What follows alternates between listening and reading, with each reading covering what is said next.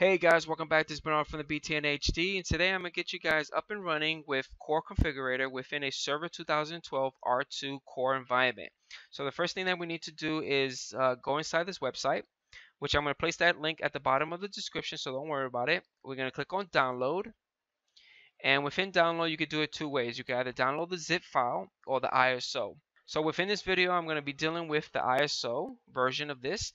And the reason why I'm doing it is because I'm testing everything out within a virtual environment, and it makes it extremely easy dealing with an ISO because I can mount it. So let's close this window, and here goes my Windows Server 2012 R2 box. I'm going to right click on my virtual machine, and I'm going to go to settings, and I'm going to go into the C drive, and I'm going to mount that ISO. So let's go inside the ISO. Okay, so here it goes, Core Configurator, and this is it right here. And we're going to click OK. Awesome. So the next thing that we need to do is figure out where or what drive letter within my core environment is housing our ISO.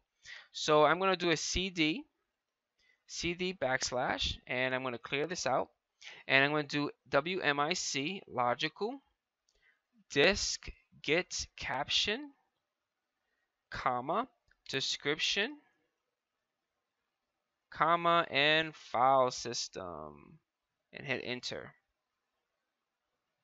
So my CD-ROM drive is actually the D drive. I just wanted to make sure.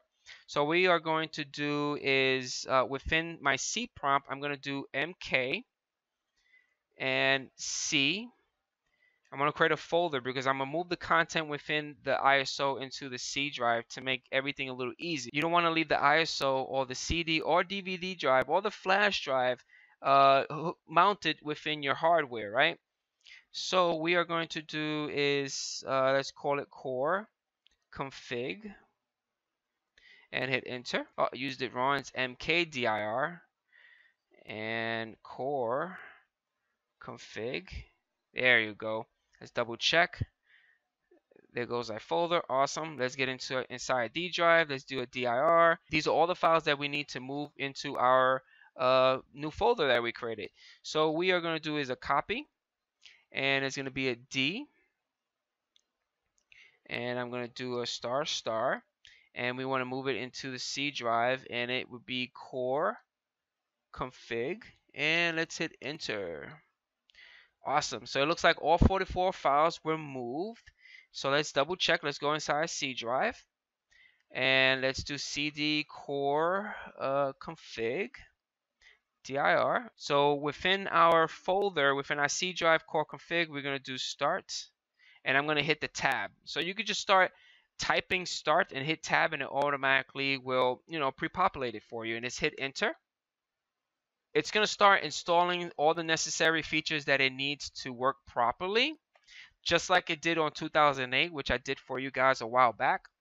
And once it's completed, there it goes. Now you have a nice, beautiful GUI interface. If you don't want to use sconfig, right, you could use this to get yourself up and running to configure your core, like renaming it, assigning your IP address, your DNS, your gateway, installing features, installing all that stuff you need to do within the core environment, but using a GUI, a nice, friendly GUI. And that's it, guys. Hopefully you guys enjoyed this video. Leave comments right below. Don't forget about hitting that like button, and I'll catch you guys on the next one. Peace out.